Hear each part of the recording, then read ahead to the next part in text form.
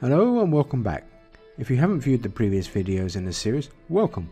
If you're new to developing forms, I suggest you view the earlier presentation. Doing so just might help you to better understand form development. I'll begin by showing you the form you and I are going to develop. InfoPath has two parts, so to speak. One is InfoPath Designer, the other is the filler. Currently you are viewing the Designer module. Designer allows us to develop the form. The second component, InfoPath Filler, is the part end users use to fill in the form. In our case, users will use MS Office 365 SharePoint site to fill in and submit the form. So let's show you the filler. If we click the preview button, we open InfoPath Filler. We are shown a security message because the form links to a SharePoint list. In this instance, it's safe for me to click yes.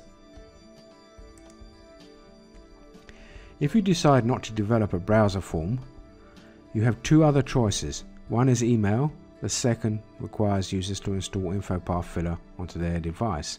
The software allows recipients to fill in our form and then submit the completed form. So you may be asking, why am I showing you the filler if our objective is to develop a SharePoint form? As we develop our form, we will at various stages want to test our development, and InfoPath is perfect for this. We wouldn't want to publish an untested form and have our audience complain about functionality. Let's take a moment to view the ribbon. Note users have fewer buttons, options, etc. What is offered is all the user needs to fill in the form.